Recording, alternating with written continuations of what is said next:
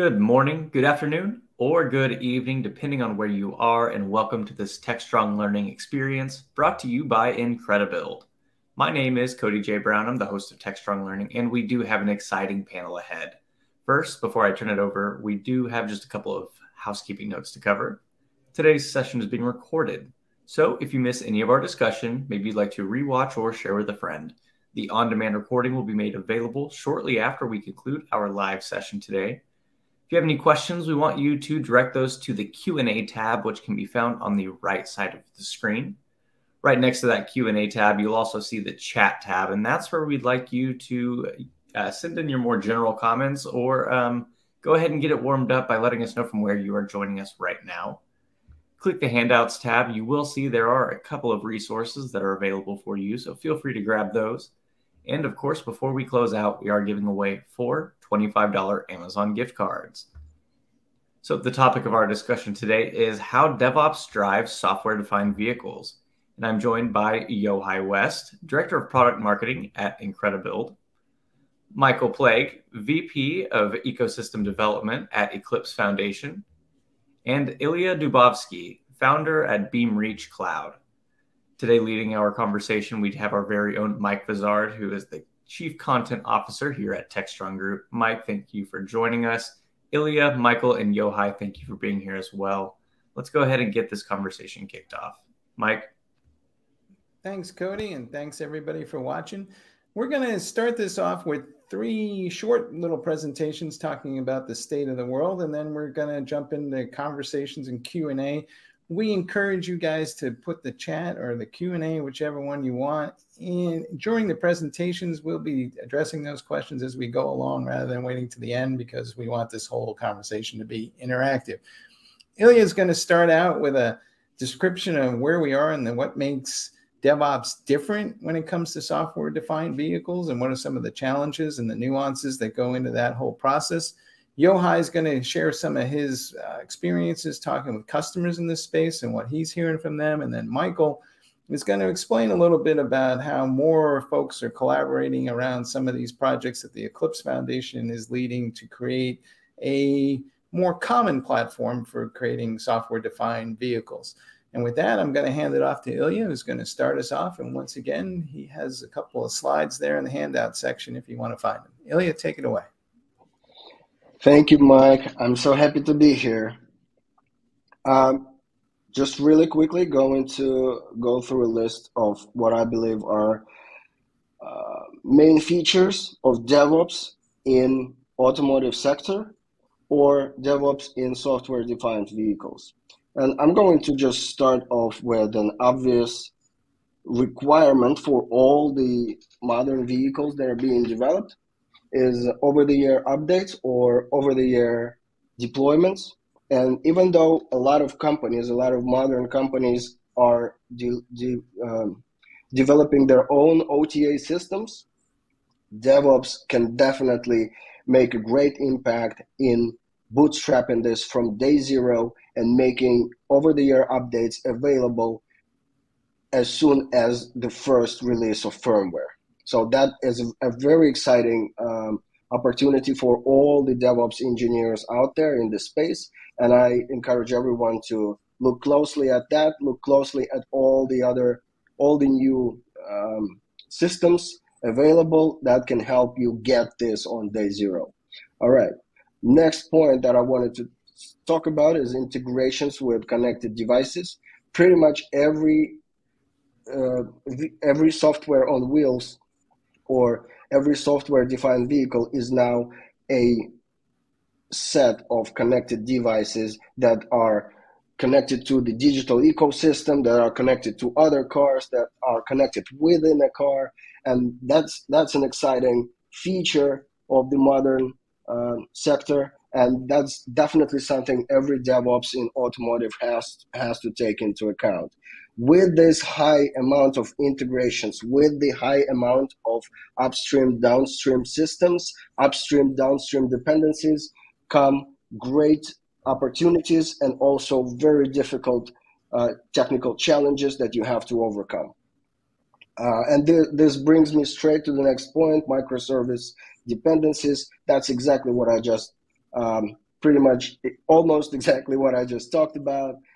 You have to make sure that all of your microservices understand. Actually, you need to understand, and the team needs to understand that how those microservices depend on each other. You need to be able to resolve circular dependencies, and overall, you need to find a very reliable and very well-functioning dependency management system. And that's 100% on the shoulders of the DevOps team. Next on our list is diversity of platforms and teams. This is quite straightforward. Every vehicle basically has their own OS. You have probably heard about the new OS for Mercedes, and then other cars or other models have different OS, and then there are cloud services that are packaged into a Docker and deployed to a cloud. So there's this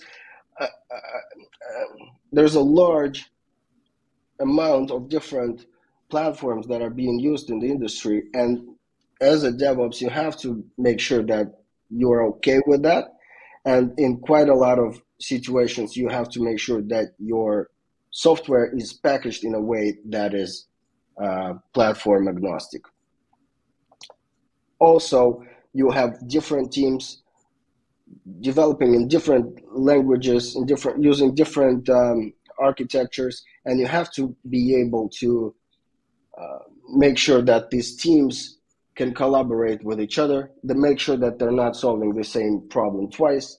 And this is a real big challenge in terms of management of your DevOps team as well. Not just from the technical perspective, but from the perspective of the process and the management as well.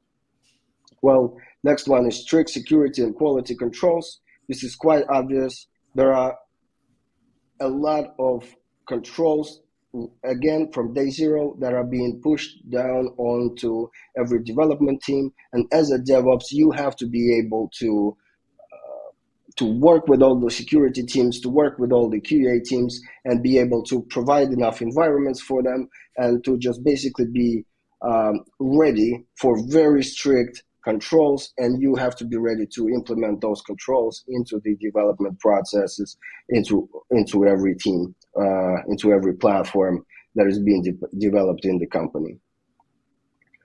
The last two things are extremely interesting. Number one is embedded software. DevOps for embedded software is just basically starting to rise. I have experience working with a lot of embedded teams that basically do not understand what DevOps is. They rarely have CI/CD processes set up, and that's a great opportunity to come in and bring that expertise that you have, possibly from the cloud environment, from the cloud realm, from the software realm, into the way that engineering, into the way that mechanical engineering and embedded software development works. That's a great opportunity, and also the challenge as well.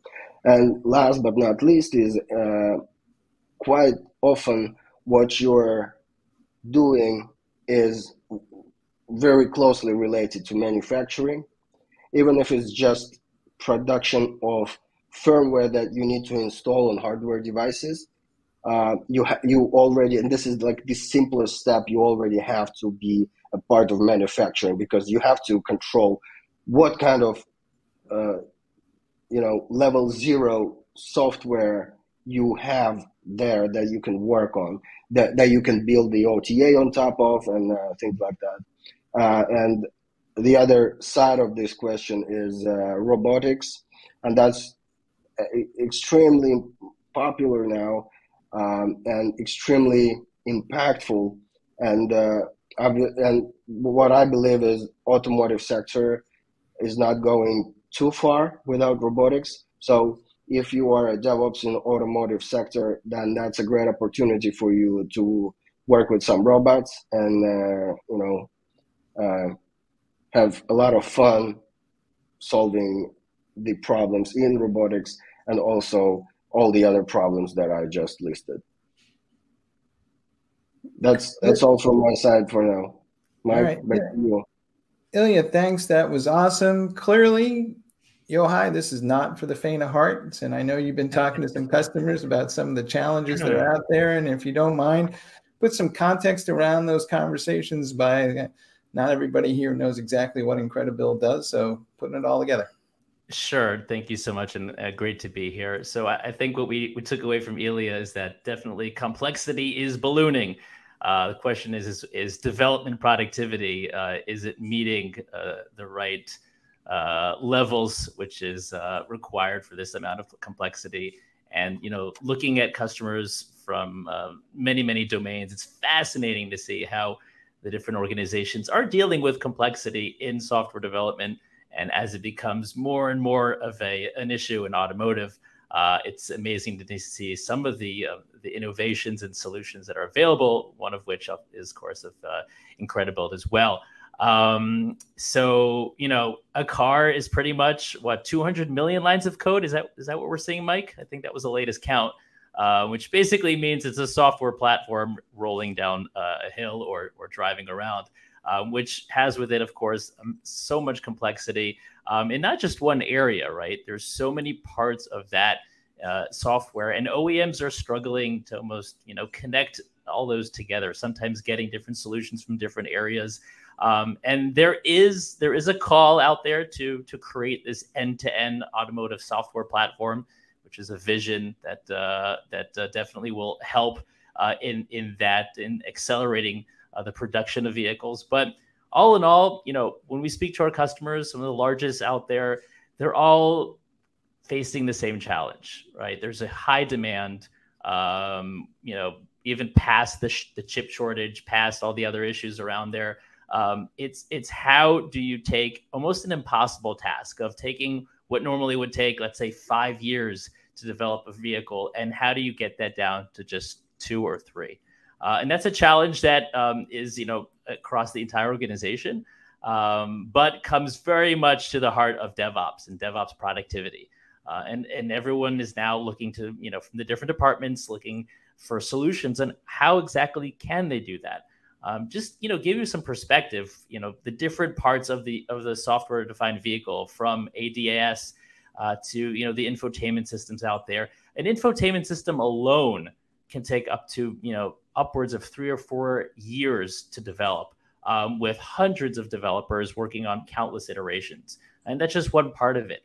The complexities that go into autonomous driving and simulating all those environments are just complex onto themselves. And bringing that all together creates a difficult situation. So, what we've seen from our customers in DevOps, they've defined it as like the 3 Fs. What they want. You want faster feedback loops, you want frequent iterations, and far more test coverage. And there's the 4th F, which is the 4-letter word, which they yell when someone broke the build, but we'll pass that one off. And for the most part, looking to see how exactly can DevOps organizations take this impossible task of taking what normally takes 5 years, bringing that down to 3 years, and how our companies are looking to have that done in a short amount of time without heavy lifting. So, in DevOps, there's a lot of out there for different best practices for how to accelerate the development. You have automation, the pinnacle of DevOps. Better collaboration, throughout the different systems is great. Being able to fix vulnerabilities faster or security issues faster. But then there's pure unadulterated speed. And that's what, Incredibuild offers as a leading dev acceleration platform.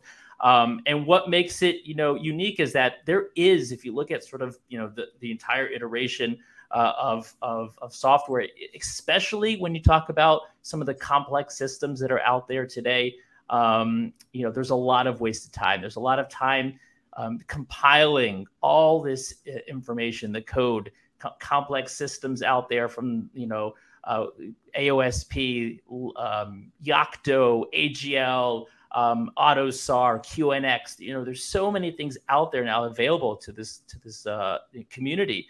Yeah, but those come with those development times that take a long time, mostly again in C++, which is in itself a very complex language. And what we're seeing is that being able to translate or to transfer all that compile time or wasted time, true, speed, is becoming a high priority for many of these organizations. So in a nutshell, Incredibuild helps these organizations by cutting down the wait times in these compilations. And the way it does it is we create a network, a grid infrastructure that takes every single compute power that you have in your network, both on-prem in your facilities or even in the cloud or bursting to the cloud, and allows you to maximize every single core that you have in your organization in order to develop things much faster. And once that we've established that grid network, then we're able to take each development process and break those down into minor mini tasks, and we can farm those out in parallel across the entire network. And whenever there is, let's say, code that has already been built by someone else across the globe, across the organization, then we have a unique build cache that allows you to pretty much just avoid rebuilding things. Altogether, we're helping customers reduce build times by astronomical numbers, to the point where their goal is a reality. To be able to bring that down from 5 years to 3 years is something that teams, especially in the DevOps teams that are looking for productivity all through and through, are enjoying. So that's what I'm seeing. Another fascinating point I wanted to bring up is we also have a lot of customers in the world of gaming, and seeing amazingly how the different technologies are now morphing in together. We have that also, from infotainment systems, looking at all the applications that are coming from the mobile world, right? Mobile solutions, but particularly from the gaming perspective, you have a lot of heavy systems that are used for creating video games. Those Unreal Engine, particularly the one that we've seen a lot of being used in multiple facets within the automotive industry.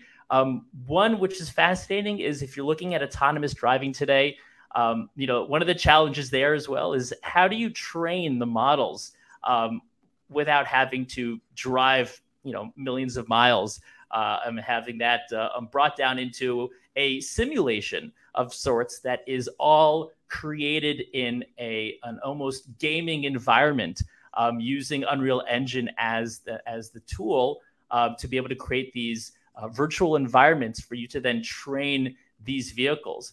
And seeing the applications of the gaming world in crunch time and the productivity levels that have over the centuries have been developed, it's amazing to see how the automotive industry is adopting that. And we have customers who are using our technology as an advanced gaming studio to be able to reduce the amount of time of rendering and compilations that go into creating these complex machines.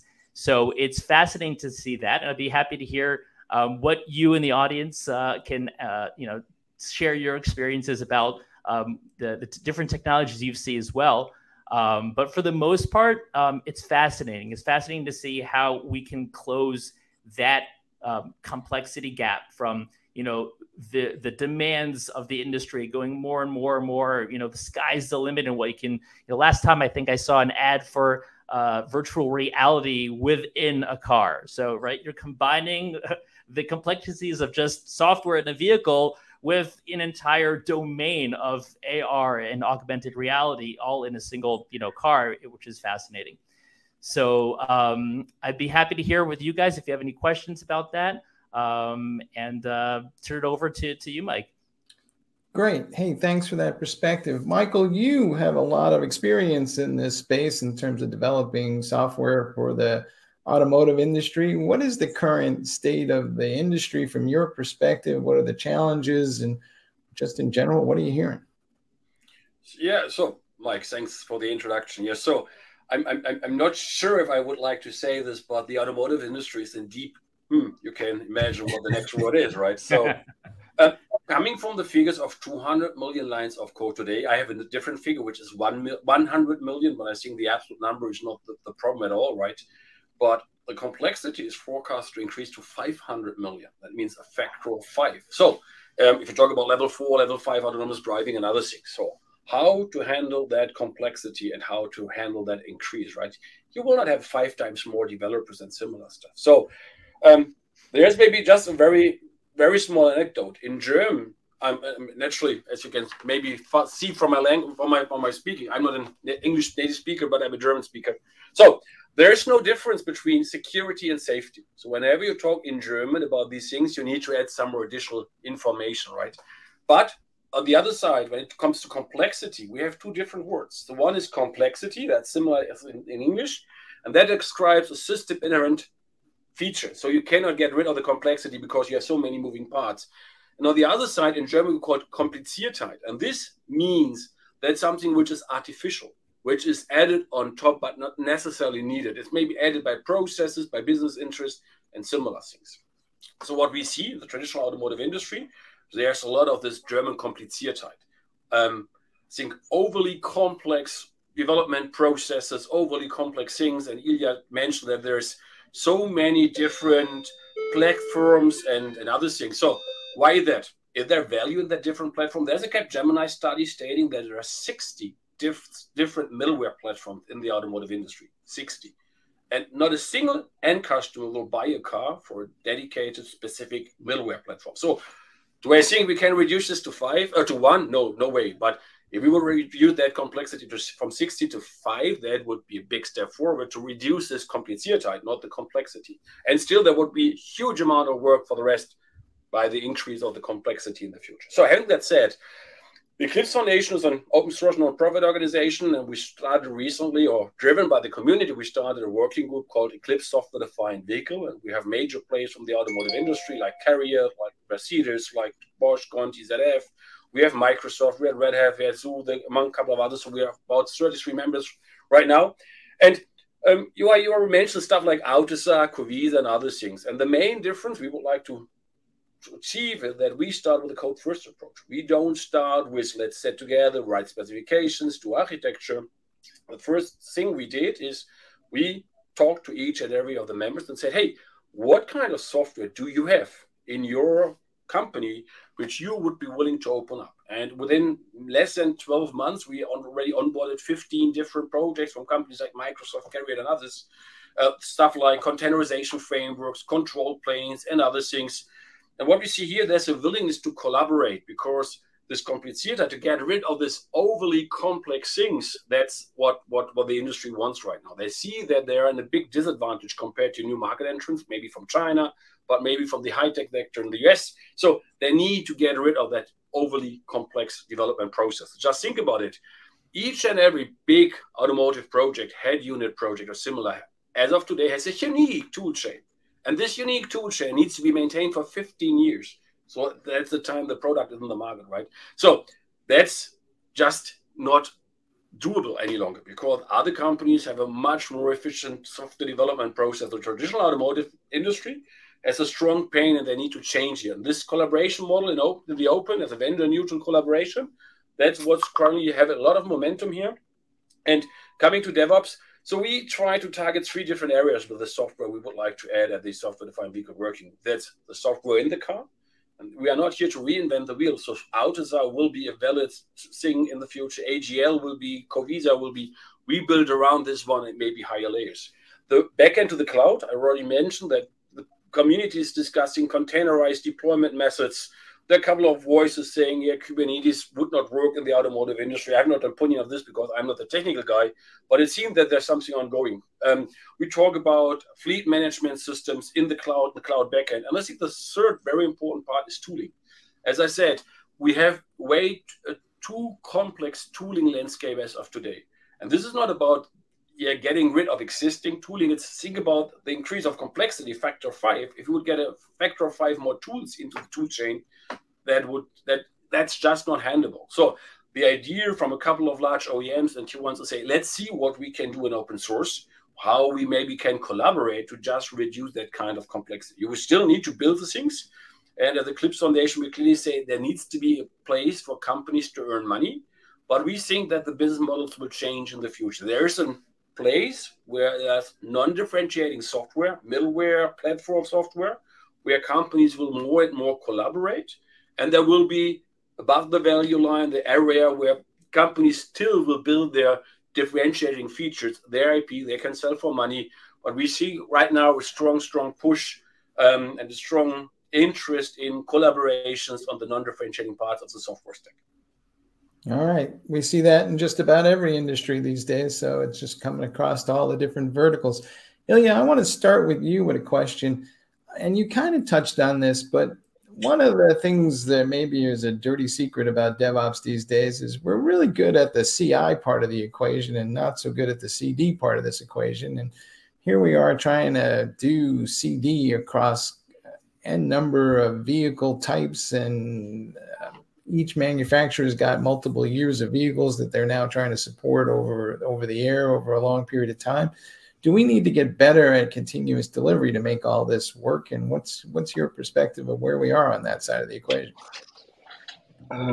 You're absolutely right. We need to improve drastically on the way that we deploy things.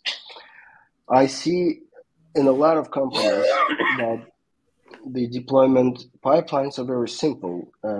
Companies usually have a static number of environments that they update on some preliminary rules that they made up that suit their needs. However, as soon as the team starts to grow and the company starts to grow, all those pipelines start being bottlenecks. So in terms of one of the first part of my answer to your question is I'm a big fan of dynamic unlimited environments. And this is basically the concept. This is a concept that was made into reality by me and my team several times. The concept of an environment as something that you can create unlimited amount of times. You can create it from scratch and you can create it quickly. And for the automotive sector, it's very important because whether you're developing, testing, or demoing, or releasing any part of the vehicle, that part of the vehicle is very interconnected with everything else. If it's steering by wire, it has to be tested, it has to be developed, tested, demoed, and released together with the braking by wire, together with the infotainment systems and things like that. Everything is kind of together, and it's really difficult if you only have one staging environment. So the first part of the answer to your question is we should onboard more dynamic environments, and we should be more flexible with the way that we deploy our software within the vehicle or in the digital ecosystem. And just to follow up on that, you talked about the dependencies that exist, but it seems to me that these vehicles have multiple systems in it. And so if there's a change in one, it can affect everything. And then you need to roll back the code. So do we have a good approach for rolling stuff back even after we deploy it? The companies that test their rollback, those companies have a good rollback strategy. However, as you probably understand, the testing of the rollbacks usually gets pushed to the very bottom of backlog, and it takes a real DevOps leader and CIO leader who understands the importance of this, who knows the cost of not testing the rollbacks, to bring that feature up in the backlog and bring it to the front and schedule it in a sprint. About the rollbacks, it's all about testing. You have to not just do the continuous delivery of software. You need to do continuous rollback testing and continuous rollbacking and rollback testing of your software. And you have to test it different versions with different versions of upstream, downstream systems, because you will constantly have alpha, beta, gamma version of all the software, and they're all interact with each other. And that's impossible without the dynamic environments that I mentioned earlier. Michael, as someone who's focused on the development side of this equation, we have in these vehicles, we have the embedded systems, and then we have the over-the-air, more user space application kind of things. At least that's how I like to think about it. How are we changing the way we deliver code onto those platforms? Are the developers delivering smaller amounts of code more frequently, or are we still like dropping massive amounts of code bases because, you know, we were late in the first place? That's and really, from my understanding from our discussion, it really depends on the system, right? Upgrading functional safety, ISO 26262 related software, that's a tricky part, right? Because if there's any mistake and the brake system may fail, that's something which is very, very challenging. On the other side, let's say more end customer facing features, I would assume, and try to explain a little bit in my intro, that we would see really a containerized deployment methods here for easy and simple exchange of features, for adding new features.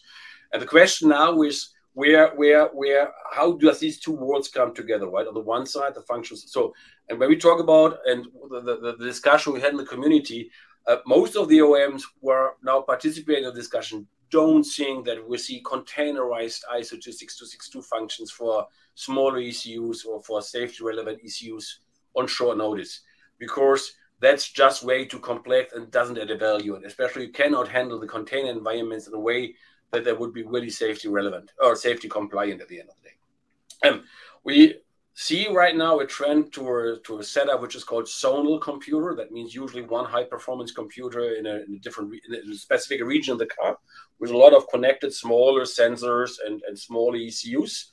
And for the zonal computers, I see that we see much more agile deployment methods, because that's what they are for, right?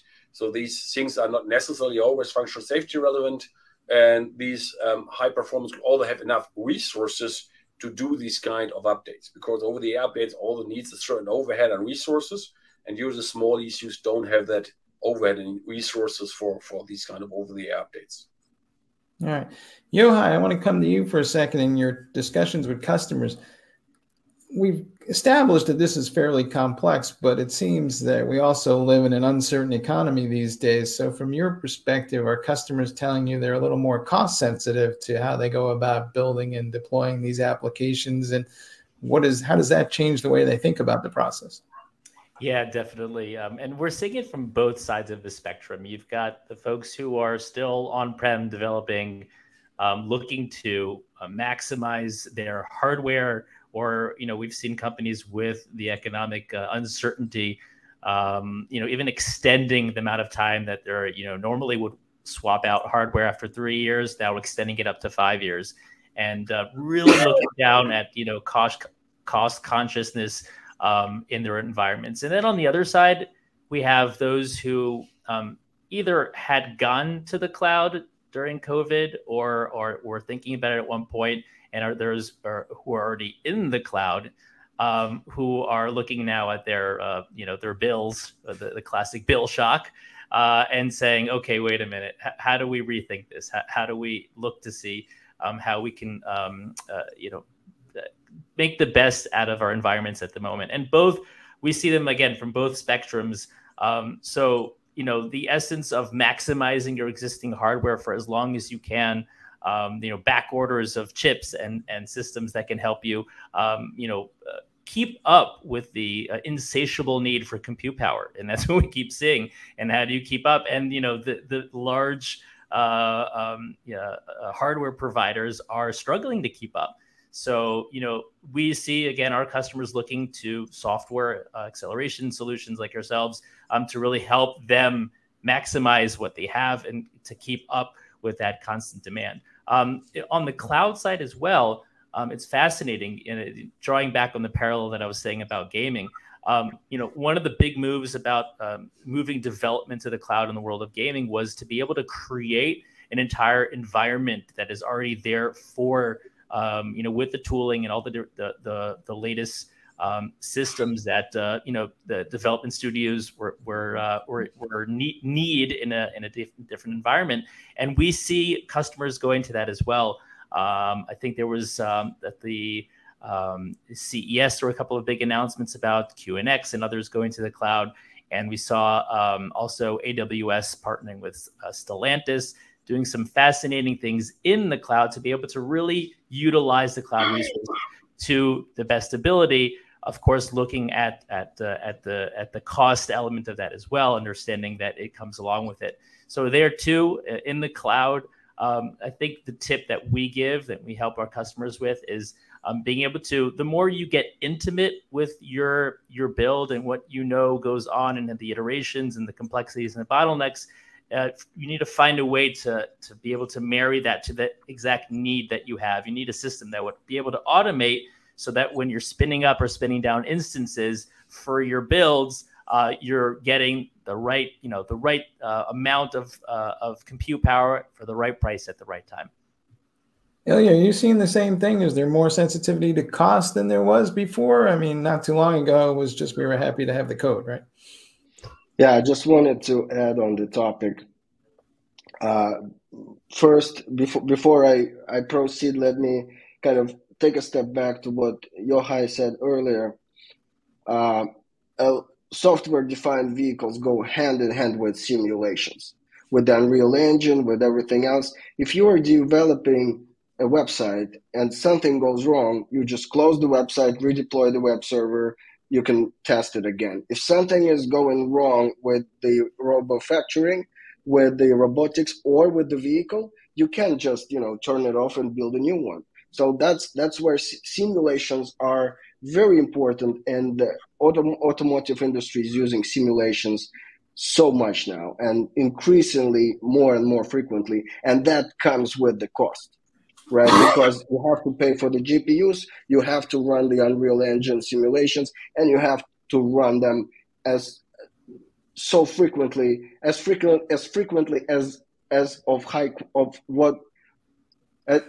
the higher the quality of software you want to get, the more frequently you have to run those simulations. And I'm just gonna go ahead and be the continuous guy. Every answer to the question is gonna be just run it continuously.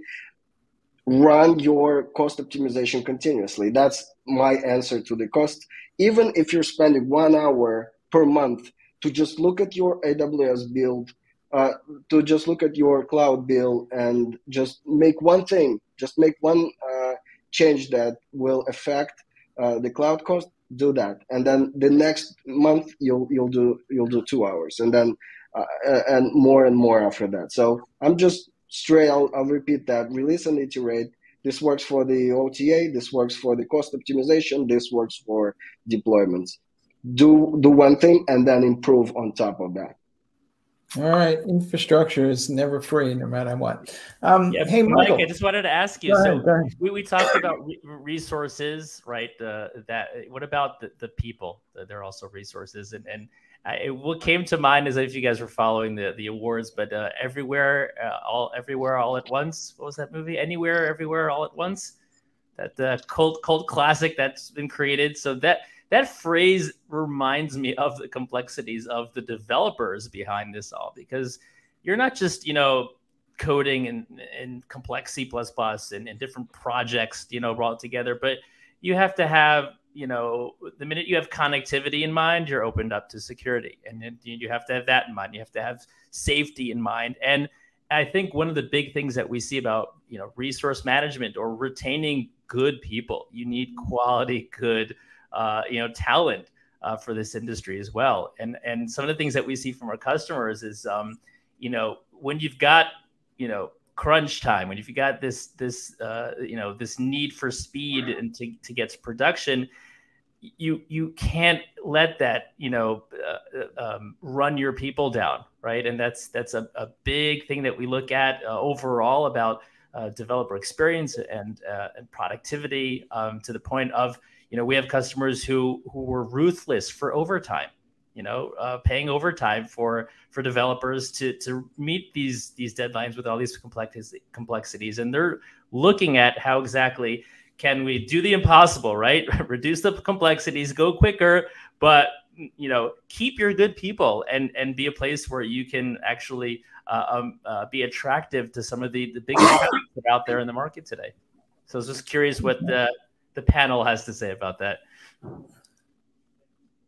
Michael, you want to jump in on that? Because it does seem like we're trying to strike a balance between the developer experience and cost and time to delivery. And these three things are not always easy to kind of bring together.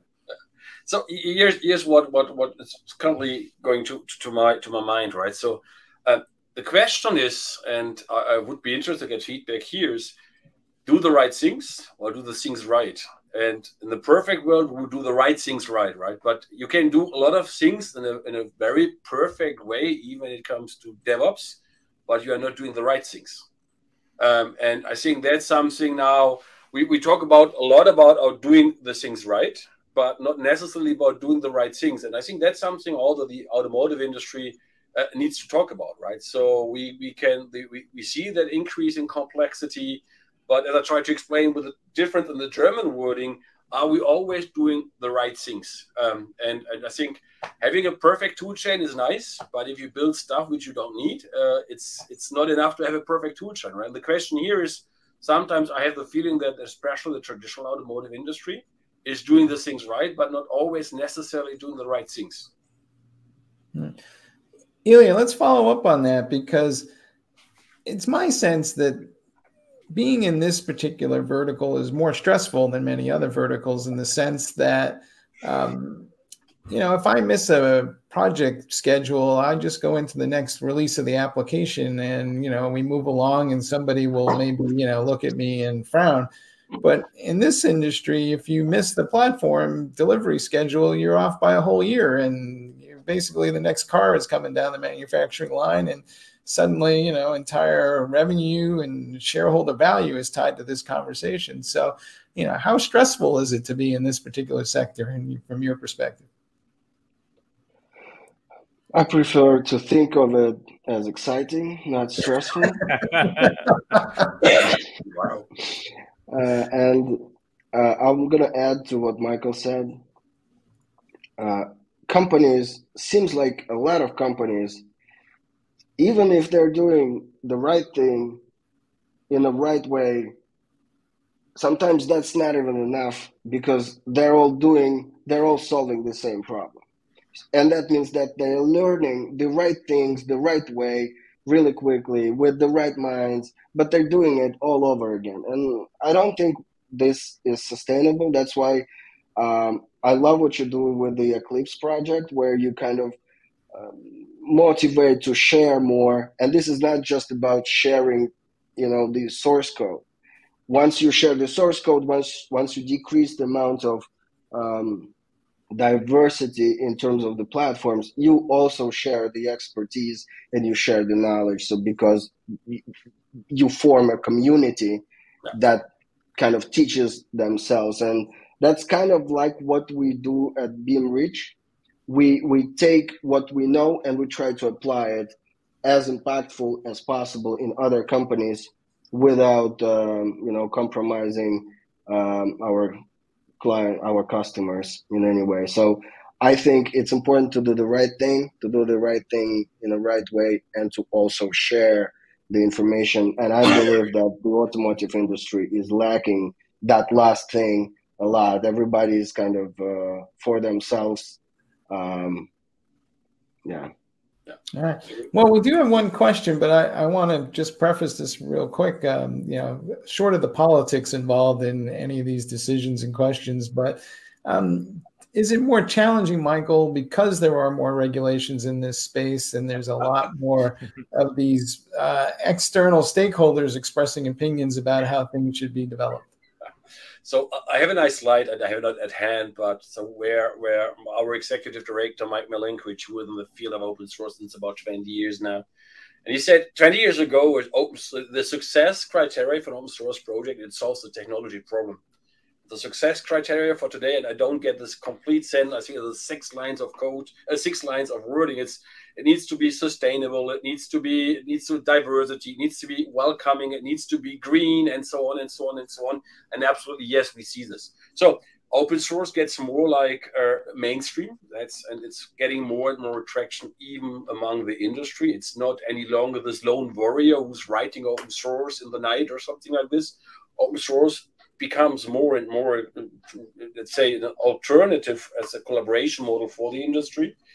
And yeah, though we are going in that direction. But this means, if you look at the automotive industry, they all have these obligations to have carbon dioxide footprinting, supply chain stuff, and other things.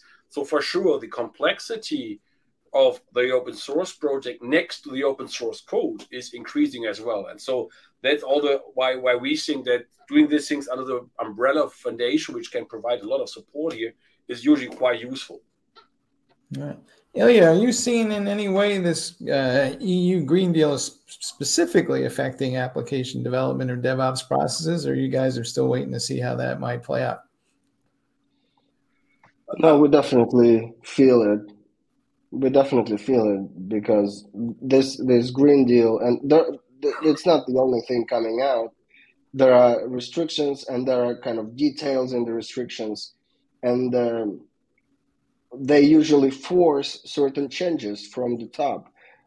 Today, you're building one thing. Tomorrow, that thing has to be 3 centimeters shorter. But that only makes the work of a DevOps more important, and that only puts additional insurance, additional certainty into the fact that what we do has to be flexible as well. We cannot get stuck building a monolithic, unchangeable, perfect car that fits everybody. We have to make the manufacturing, the delivery, and the whole process, the whole manufacturing and update process has to be flexible. We have to build. Right now is the best time, and the main concern is to build a flexible modular platform that will allow building on top of it different things depending on what's coming in. The Green Deal, the Yellow Deal, any kind of deal that's coming in, we will be able to support it as the industry. And I think whoever does that first, whoever creates that flexible modular platform is going to be the innovator of the industry in the next 10 years. Yeah. And maybe I would like to add on this one, and that's one thing. We already in a couple of comments here stating, SOP, so everything needs to be ready on start of production, right? We need to get rid of that paradigm. I'm 100% sure. But in the past, software had to be safe, secure, on time, feature complete. I think in 2 to 3 years from now, and I know that other OEMs are already much more advanced here, it only needs to be safe and secure. On time and feature complete shall not be requirements for software. And the challenge here is that the traditional automotive industry is still thinking very much in bill of materials. So you buy a system, and the hardware is defined 3 years at the project start. And then the companies who develop software try to fit their software into the usually limited hardware, and 60 to 70% is just utilization and deployment on this usually limited hardware. And over the last years, or the last decades, I would say, software was always following the hardware. So the hardware was defined, the hardware was defining the bill of materials, and software was just always seen as an add-on. I think what we need to see here in the automotive industry to keep relevant, that these things need to be separated. So if you look at your mobile phone, I'm not saying that automotive comes with other challenges, right? Car is a potentially deadly machine. You need to make sure that the underlying systems are safe. But still, if you are not able to get this separation of software and hardware, you have a problem.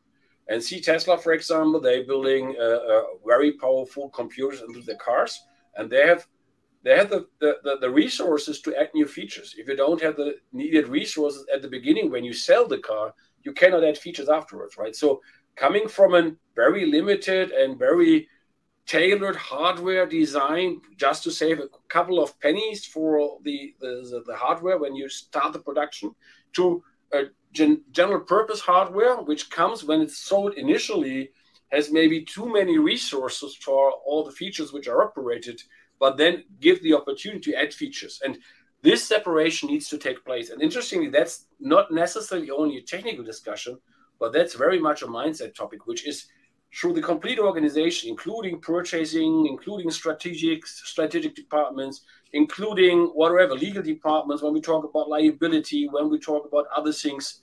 And I think there's still a big change, and that's not only on the technology side, but it needs to be done. Johan, in your conversations with folks, did you get a sense that the mindsets were changing? Were people becoming more open to how they approach software versus hardware, or are they still conflating the two? Yeah, I feel that it's gradually coming together. I can't say we're there at the moment, but definitely. I mean, again, these dreams you talked about, Michael, about, you know, being able to buy a car, and, you know, if you wanted a certain upgrade, to just subscribe to it, right? That's the talk now about the model, the subscription model, being able to add features as they go along, is, you know, it's a great story. The question is how the two come together, and being able to, again, deliver that from the get-go is a big challenge, definitely. All right. Michael, I want to get your opinion on the security side of this equation, because you connected security and safety. And we do see a lot of conversation about shifting responsibility for application security, at least left towards developers. In my experience, most developers, security was an elective when they were trained, and most of them didn't take it. So what's your sense of what is the state of the art among developers and their appreciation for security? So I'm not an expert on this. I would like just to make that statement at the very beginning. What do I see are these new regulations on the UNECE, for example, about cyber resilience and other things. There's a lot of ongoing regulation work here, which needs to be considered in the development of the cars. And I joined recently a conference where I think a senior executive from Ford said, hey, would we be able, if you find a vulnerability, to fix this within 24 hours? And the complete audience said, no. And I think that's exactly something where the automotive industry needs all the improve, also from a liability perspective, right? If there is a serious issue in your software, security flaw or something similar, and you would have the capability to fix this via the over-the-air update, how can you judge at the end? I don't want to scare anyone, right? But assume something serious will happen and you end up in front of the court. How can you judge? How can you justify that it takes you 6 weeks or 3 months to fix a security flaw?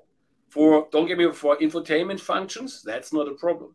But if you come to functions, let's say in the driver systems, autopilot, just to name a prominent wording here, you would not be able to do so. So you expose yourself at a much higher risk. So security needs to be next to safety, but security as well, right? Needs to be at the core of every thinking, and it needs to have this capability to fix security issues as fast as possible. But you ask for the developers. Yes, in the development process, this will become more relevant as well. So, and again, the question is security something which is differentiating is a differentiating feature? So as of today, now let me get back. Safety. 15 years ago, people bought a car because it had a 5-star NCAP test. Nowadays, you cannot sell this car without a 5-star NCAP test. So safety has become a hygienic factor, commodity, right? You have to have it, otherwise you cannot sell the cars. I would assume that the same will happen with security. Other than your mobile phone, if someone hacks your mobile phone, okay, then I buy a new one, or I get angry. But if someone hacks your car, that's a different story. So I would assume that the automobile industry cannot avoid to spend a lot of efforts to build secure software. But the backside of this one is, once this is accomplished, it will become a hygienic factor. You cannot sell a car just because that's secure software. So there will be more requirements for developers. They need to take care about this one. Unfortunately, it will be most likely not a feature you can sell your car with at the end of the day. All right. Ilya, we're getting towards the end here, and there's a lot going on, right? It's complex. There's security. There's all these other issues. are there, in your mind, where does crunch time and the challenge of meeting deadlines, where does that all come to the rubber meets the DevOps road, and how do you kind of approach that, and what's your best advice to folks? My best advice is to have fun. Whatever comes out of this is going to be brilliant. You're not alone in the game. A lot of companies, a lot of really good professionals are working on whatever you're working, or working side by side with you, should I say. So, and we are here in the long run. We are in the long game. It's not a matter of a year or 2 years. It's a matter of a couple of decades, I think.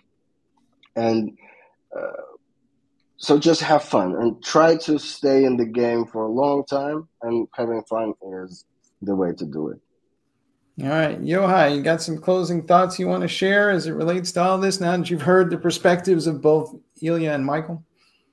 Yeah, I just going off of what Michael was saying, I talked a little bit about the beginning about faster iteration, speed to getting to the, to the demand of the market, and many organizations, want to be first to market with certain things.